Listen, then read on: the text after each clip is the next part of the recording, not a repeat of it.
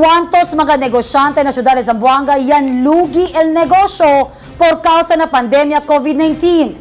Según con el presidente del Zamboanga City Chamber of Commerce. Más de mga detalles sa report ni Joseph Sosobrado. Confirmó el presidente de Zamboanga City Chambers Commerce and Industries Pedro Rufo Sullivan kay manada mga negosyante aquí na syudad el que ya se le bien afectado el dila mga negosyo por causa na pandemia. Si Sullivan ya habla que por causa na mga lockdown durante el enhanced community quarantine hasta este mga tiempo na modified community quarantine, tiene mga negosyantes na mas puede levanta otra vez el dila mga negosyo. El di aton ablagane el pedido, no? Kasi tali kami we are trying to say na we want to bounce back, no? We have to recover as one. We have to, fight this pandemic as one.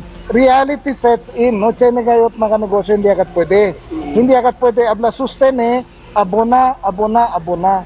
That's why we cannot afford anymore another total lockdown.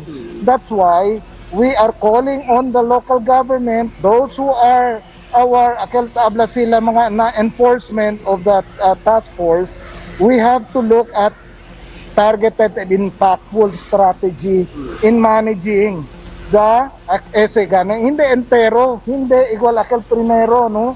And identified man kita ken gayot el mga areas. Según con Sullivan, el de la grupo ya procura ayuda con el otro mga negosyante por medio de abona el mga kapital, pero por causa na limitado de mga gente que está endereza na pueblo para comprar lang mga las cosas, na lang siyempre pwede abancha el de estos mga negosyo.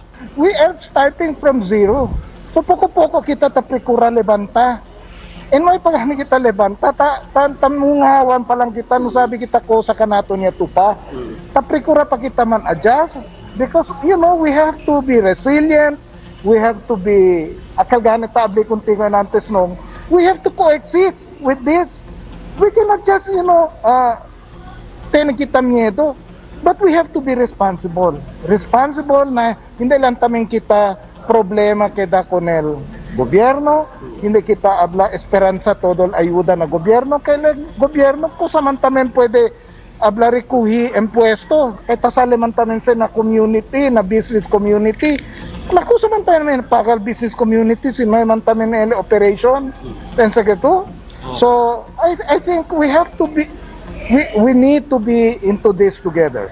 Esta es la razón para el mga negosyante hindi a favor con el propósito otra vez man lockdown por causa na di la situación. Aumento pa del presidente DCCIFI Pedro Sullivan kay kumpliman sila con el mga health protocol como el usada del face mask, como cosa taman del task force COVID-19, como el social distancing, usada del mga face mask, face shield, na mga empleyado y customer kenta entran ng mga establecimiento. Debe lang tamin el mga negosyante keda responsable na mga health protocol. Kita baka el de atong pamilya apekta.